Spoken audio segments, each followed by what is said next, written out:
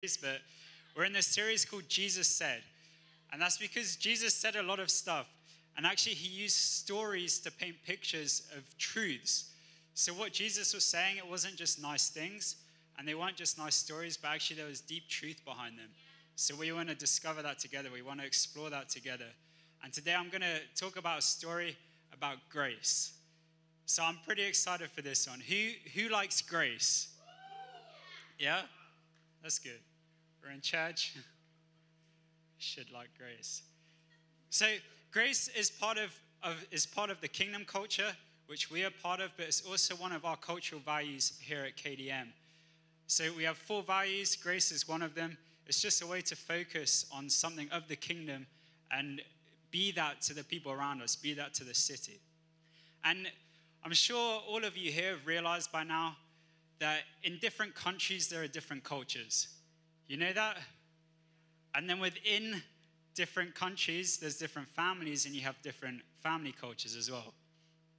And so I want to tell you a story about when I was dating Annalena, because she's obviously from a different family, and then she's from a different country as well. So it's like ×2 of different cultures. And the thing with different cultures is that people say different things in those cultures, and you get to experience new things that you haven't experienced before.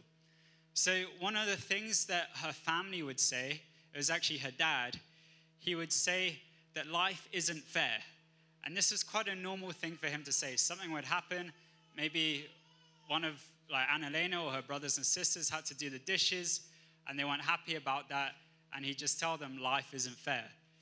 And this kind of bothered me because I didn't grow up hearing this. So it made me think about it. It made me think, is life actually fair or not? Because I believe in a God who is good. And so at that point, I was thinking life is fair. And now Annalena's dad, who believes in the same God, who is also still a good God, is now saying that life isn't fair. So this bothered me a bit. And to add to the confusion, to add to my questions, there was a situation one time where we were having dinner and it was time for dessert. So dessert comes out, and it was kind of interesting what we were going to eat because we were a bunch of adults or nearly adults, and dessert was blue Jell-O. So who knows what Jell-O is? Yeah? So we were having blue Jell-O for dessert. There I am. I'm going to hopefully marry Annalena one day, which it happened. Spoiler. It happened. And there I am with her family, and we're eating blue Jell-O together. But what was confusing about this, after hearing her dad saying that life isn't fair, is that one of the members of the family, they went into the kitchen, and they came back out, and they had a weighing scale. So I was like, what is going on here? So next thing, they start weighing out each of our portions, each of our portions of the Jell-O. So I get my portion. What adds to that is that actually 2 of the other members of the family were watching them do it to make sure they weren't cheating. So here we go. Here we go. I've been hearing how life isn't fair, but apparently when it comes to Jell-O, it has to be fair.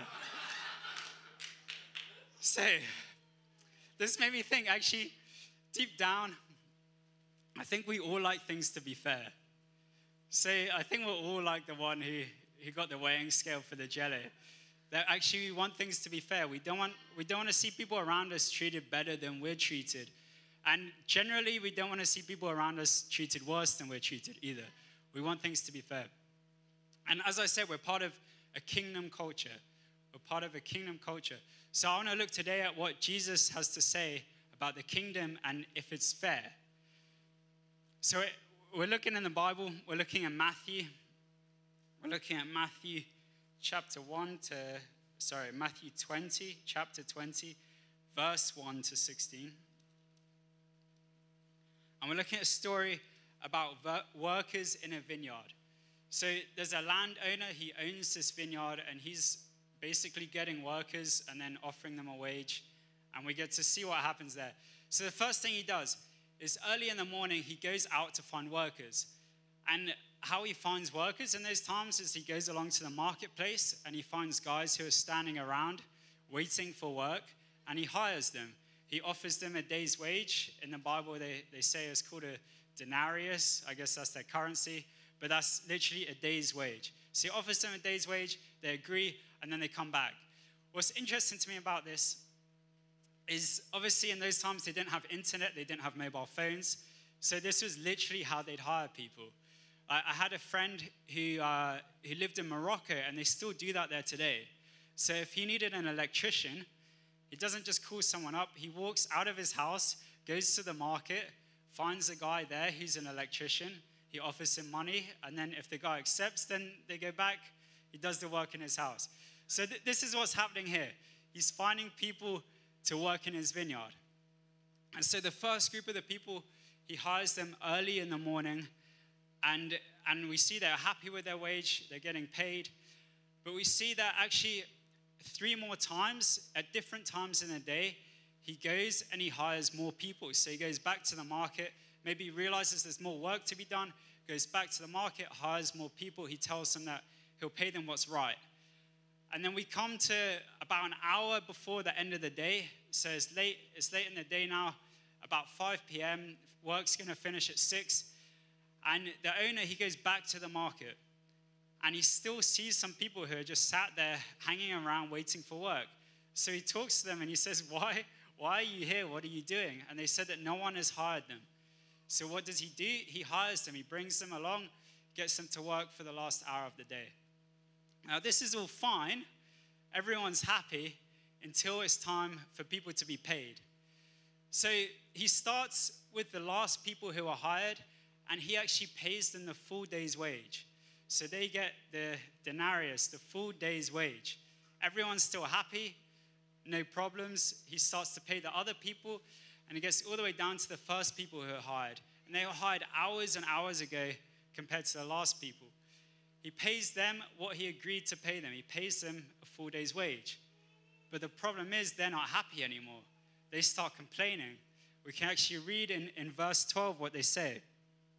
So these men who were hired last, they say to the owner, they're complaining, that these men who are hired last worked only 1 hour, and you have made them equal to us who have borne the burden of the work and the heat of the day. So they're not happy. They're complaining because even though they actually got what they were told they were going to get, they started looking at the other people around them who also got that same amount. So if this happened to you, do you think that would be fair? Would you be okay with it?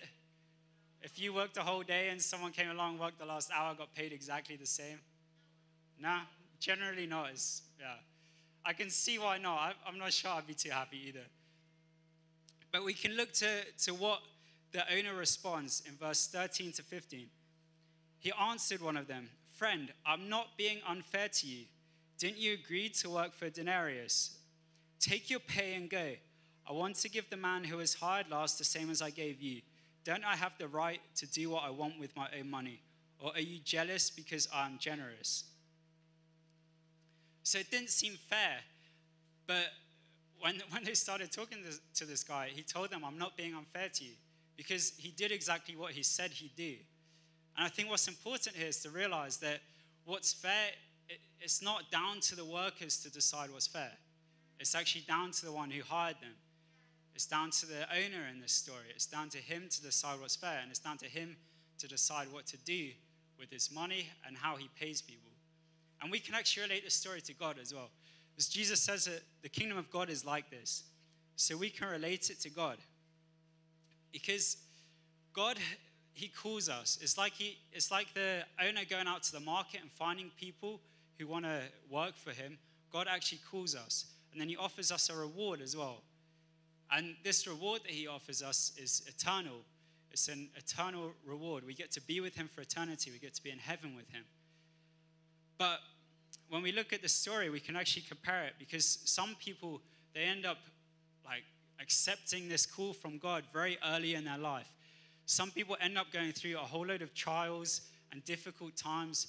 There's people who are persecuted. There's people who like actually physically hurt for what they believe.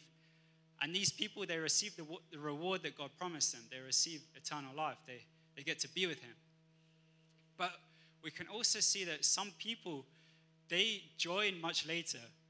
They accept God's call in their life much later. There's actually a story in the Bible where Jesus was dying, and the guy next to him, who was also dying, he actually acknowledged Jesus for who he was. He said, Jesus, remember me when you're in your kingdom. And then Jesus turned to him and said, today you'll be with me in paradise. So what we can see is actually that man, he got the same reward promised to other people. He gets the same reward no matter how long or hard he worked. It's about the promise. It's about the one who decides. It's about the one who decides the wage, who decides the reward. So this is important to remember, because sometimes it's easy to look around and compare and then start to complain. But actually we need to remember that it's not about us. It's about the one who decides the reward. It's important as well to think actually about the character of the one who decides the reward. Because it's great to say that something is fair because the guy who pays is the one paying. But actually, we need to know what he's like. Because in this story with the landowner as well, he offers to pay the people a wage, but that doesn't make him fair. And he pays everyone the same wage, but that doesn't make him fair. It's actually the fact that he stuck to his word, which makes him fair. It's about his character. So we see that he was faithful towards these workers. He was faithful towards them. And we read as well, we read how he said that he's generous. He wants to offer everyone the same amount of money. And that's out of his generosity. So it matters as well, not only about the fact that the guy who's paying gets to decide, but it matters on his character. Because if he isn't faithful, then these guys can't trust him. And they might, the first guys might not have actually got what they were offered in the first place. They might not have got what they agreed on. And the fact that he's generous as well, they could trust in that. If they knew that he was generous, they could trust that if he was going to be generous to others, then he'd probably be generous to them as well, or at least be faithful to them. And we can relate this to God again. So God is the one who calls us, but he's also the one who's faithful to us as well. He's going to keep his word. He's going to keep true to what he says to us. And he's generous as well. We can trust in the fact that he's generous. What's amazing about this story, what I love about it, is it's really a picture of God's grace. So a lot of you put your hands up when you said that you like grace. I assume you know what grace is. Josiah mentioned it a few weeks ago. Grace is undeserved favor with God. So in a way, or grace in action, is when God blesses us when we don't actually deserve it. Who here has been blessed when they haven't deserved it? Yeah? And like we can see this from God, but we can see this from others around us. When we're around generous people, we get blessed in ways that we don't actually deserve. So it's a picture of his grace. And when we see how the workers acted, they didn't go after the owner to find him and to offer their services for a certain price. It wasn't about what they could do, and it wasn't about how long or how hard they worked either. So they weren't the ones going to him, but actually he was the one coming to them. And we can see this with God as well. It's not about how much we can work or how much we come to reach him, because in our own efforts we can't actually do that. But it's about his grace. So we need to see things from a view of God's grace, because he's actually, again, he's the one who calls us, and then he's the one who is faithful to that, to what he says. He's the one who's faithful to how he says he's going to reward us. And he's the gracious one as well. He's the one who blesses us when we don't actually deserve it.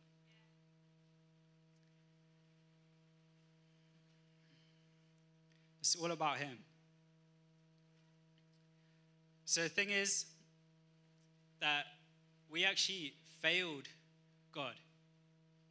People fail God. He gave us a way to get to him, or he gave his people a way to get to him.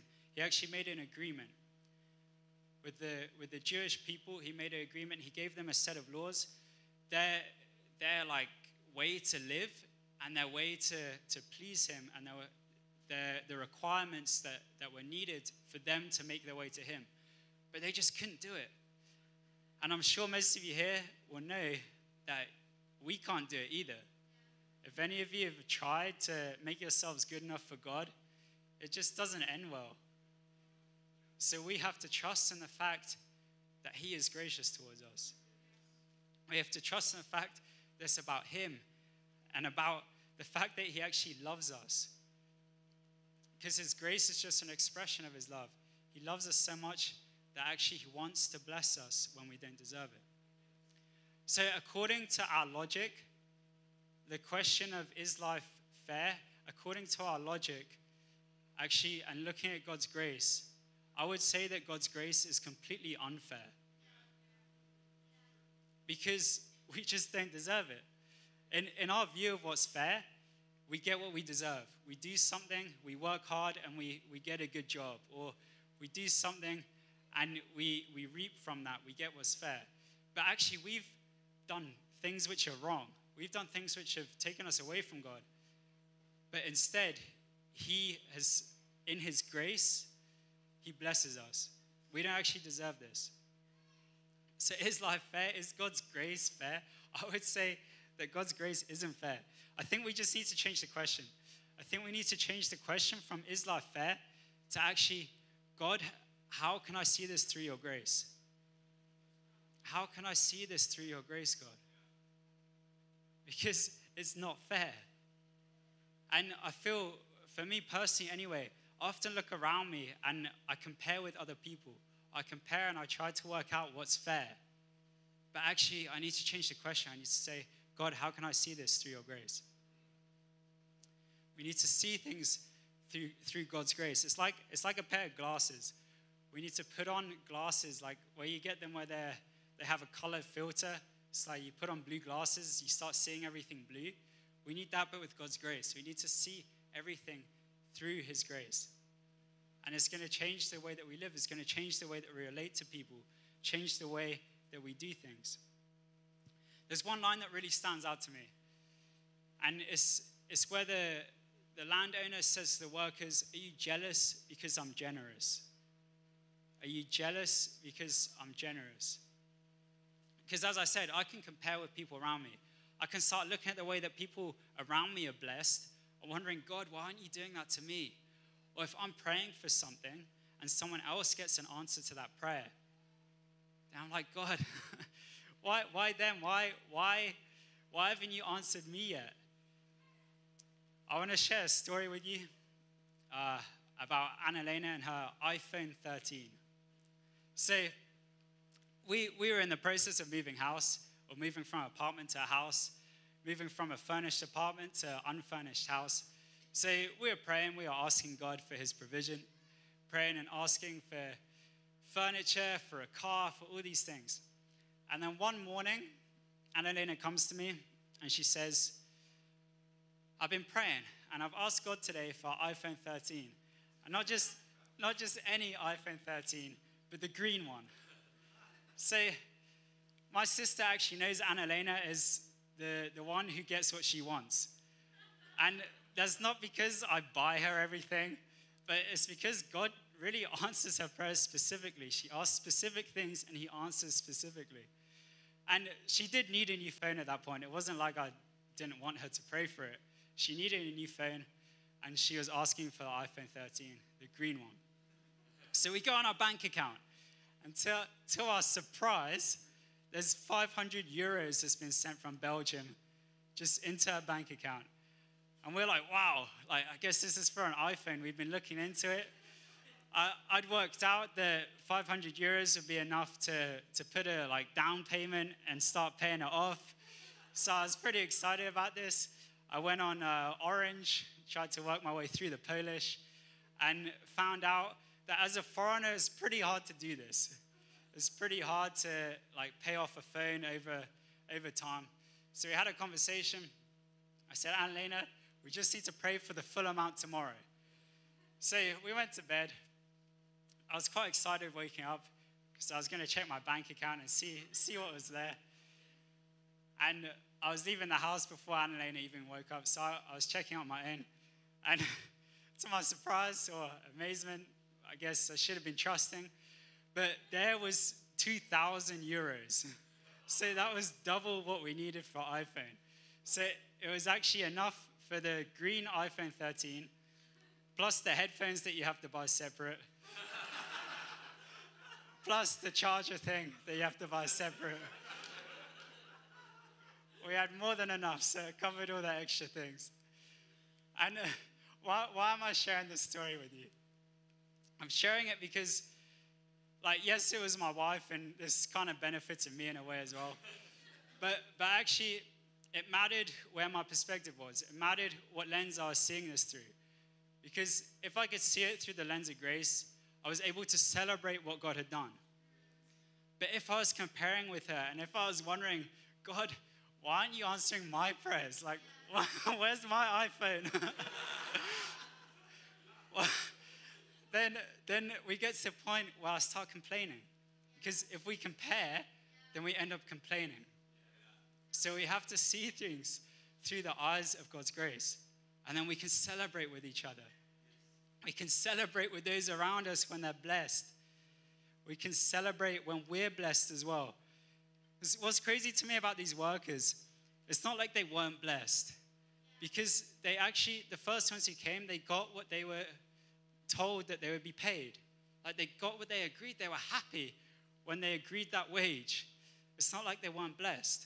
But as soon as they started comparing with the other people and seeing how blessed they were, they started to complain. So we need to be people who see things through the eyes of grace so that we can celebrate instead. And then we'll be able to celebrate when other people are blessed, but also celebrate when we're blessed as well. And we won't miss out on that.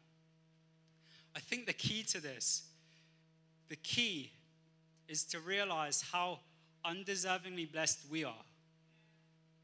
Because all of us have been blessed in a way that we don't deserve it. That's what God's grace is. It's favor, it's blessing in times where we don't deserve it. And none of us deserve it. We've all done things wrong. None of us have met God's requirements. So when we understand how undeservingly blessed we are, then we're free to celebrate with those around us when they are blessed. What's also amazing to me, with this story with Annalena, is that God is actually specific. He loves us, he wants to bless us, and he's specific and personal as well. So even just in that way, the way that God treats people around us is going to be different to the way that he treats us. He's good to all of us, but he's good in his specific ways because he's personal. So in Psalm 103, it said that God satisfies our desires with good things. And that's the same for each and every one of us. But for one of us, a good thing might be an iPhone 13. For another, it might be something completely different. So we need to, again, see things through God's grace so that we can celebrate when that happens. And I can guarantee that all of us here have been blessed in an undeserving way. Because the ultimate display of God's grace was when he sent his son. Because basically, as he was calling the workers in the story, he's called us. But we weren't fit to do that work. We couldn't actually do the work that God was asking us. We couldn't meet his requirements. So what he had to do instead was send someone who could do it. So this is why he sent his son, Jesus. And Jesus then did the work that we couldn't do. He was involved with God. He kept all his requirements, and he did it in a way that we just couldn't do, that we kept failing. And he then had to actually die for us because God is fair. He's just. So when we do something wrong, he has to pay for it. He has to pay us back for it. If we do something wrong, we deserve punishment. So when we do something wrong, we deserve to be punished. Actually, we deserve death. We deserve separation from God. But instead, he sent someone else to take that place. And that was Jesus. So in his grace, he sent his son Jesus to take our place, to take the place that we couldn't when we couldn't match up to what God asked from us. So we've all been blessed in an undeserving way. It's just about accepting that, accepting God's call on your life, accepting when he comes to the market, when you're just stood there doing nothing, and he says to you, I want you to come and be part of what I'm doing. I want you to come and be part of my kingdom. Then you have an opportunity to accept that. So we need to see things through the eyes of grace, through the lens of grace, and we'll be able to celebrate when people are blessed around us, we'll be able to celebrate when people come into God's kingdom, where it's not about how long we've been there, but it's about the fact that God is gracious and he wants us there and he's made a way for us to be there. So I just want to encourage you, the next time that someone around you is blessed in whatever way, even if you don't think they deserve it at all, that actually you celebrate with them. Because then celebration, like that's a benefit to us as well. We get to be a part of this. We get to see what God is doing and be a part of it. And I want to encourage you as well to go a step beyond that. Because as part of God's kingdom, we're not only ones who celebrate when people are blessed, but we're actually ones who can be the blessing. We're ones who can carry the grace and be that to people around us. So as grace is a part of the culture here at KDM, we want to be people who are known in the city for blessing, for people who are known for blessing people when they don't deserve it. And we can celebrate when that happens because we know how much we've been blessed. So I want to pray, first of all today, I want to pray that we will see things through the lens of grace and that we can celebrate and also carry that around us, carry it to the world around us, carry it to the people around us.